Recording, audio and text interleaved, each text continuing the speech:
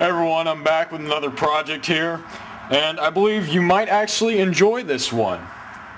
This is what I got from a friend of mine. It is a NES, the classic video game console of the 1980s. And he just gave it to me because it just gave him some problems, so I get to open it up and take its guts out. So, let's just open it up. One thing I've noticed, actually two things I've noticed, is that these metal shields, not really sure why they put those in, but I really don't see why. I mean, there's not really anything that is critical as far as timing is concerned, or noise, signal, whatever. I guess just because they are having to comply to FCC standards, but whatever. Another thing is that this is one of the first consoles, or at least to my knowledge, the only console that has this spring cartridge loading system. It's where you just stick the cartridge in the slot, and the pins back there in the back, you would press it down, and the cartridge's PCB would connect with these pins, and thereby touching the motherboard's PCB and connecting and read data off of it and load the game. But what we're really after here is the main components. It's because I've heard a lot of good stuff regarding the NES, and since this is 1980s, they had surface mount.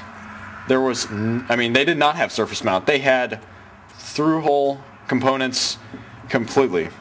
And so here's the main motherboard right here, and I'll just go ahead and zoom in and show you some of the individual chips. Alright, this first chip right here, that is the RP2A03G.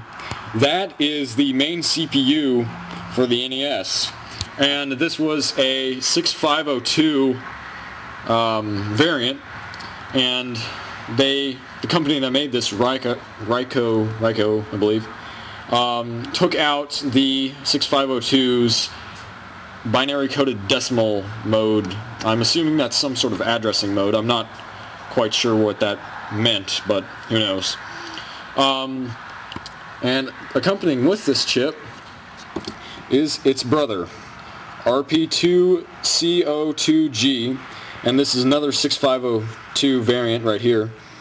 And this was the picture processing unit, and it just held all and processed all the image data that would be sent out to your TV. Everything else around the board are just various logic chips. Right here, this is a 74LS139, and I'm assuming that's some sort of divider. Sounds like it. I have no idea what that chip does. No idea what that chip does. This one is a 74LS373, and that sounds like I believe it sounds like a latch chip of some sort. Something along the lines of that. Maybe it's something different. But this chip right here, this one is notorious to many gamers alike, and many modders, is that this is the regional Lockout chip that came with the NES, and this prevented you from playing unlicensed games and games that were outside of your region. So since this is an NTSC, so it's a North American NES, you couldn't play, say, Japanese games or European games, but you probably couldn't play European games in the first place. Actually, no. Yeah, you probably couldn't play European games in the first place because they worked on the PAL system, and I believe they had separate programming involved for the game console, so it was incompatible with the NTSC. Or I may be wrong, and the PAL system at the European game cartridges actually worked on the North American and Japanese versions.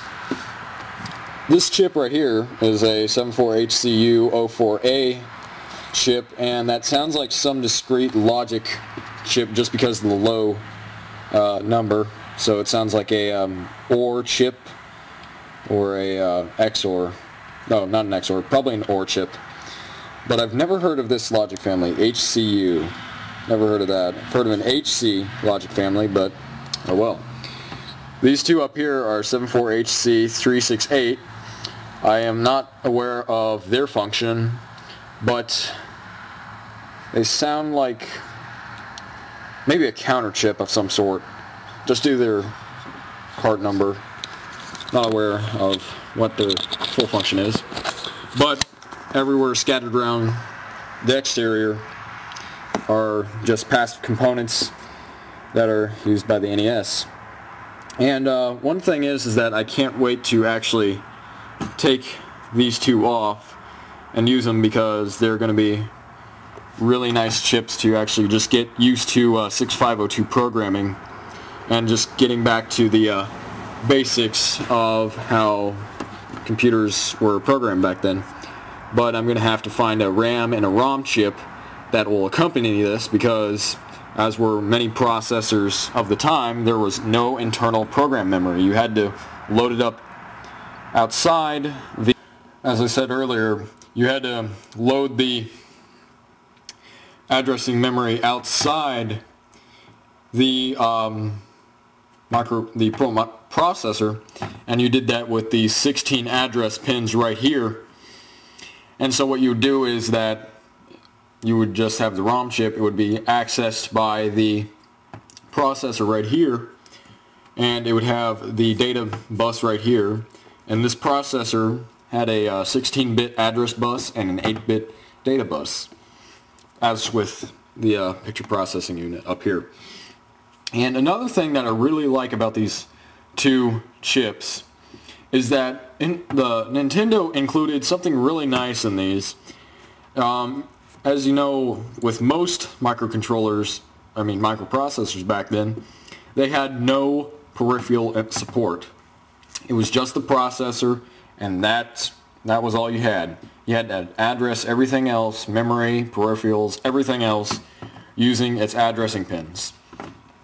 But these two chips, Nintendo had a, when they ordered these chips, they had various timers and tone generators built into the silicon in these.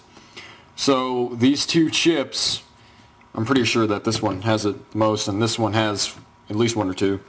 These two chips had multiple sound generators. They had triangle wave, they had pulse code modulation, and several other sound generation modes, which I found actually quite useful, especially when I'm going to use these later on some various other projects.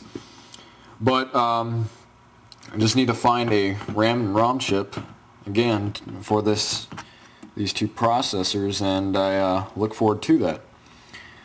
And I hope you enjoyed my video, and I shall see you later. And if you have any questions or comments, just post them at the bottom. I shall see you later. Thank you.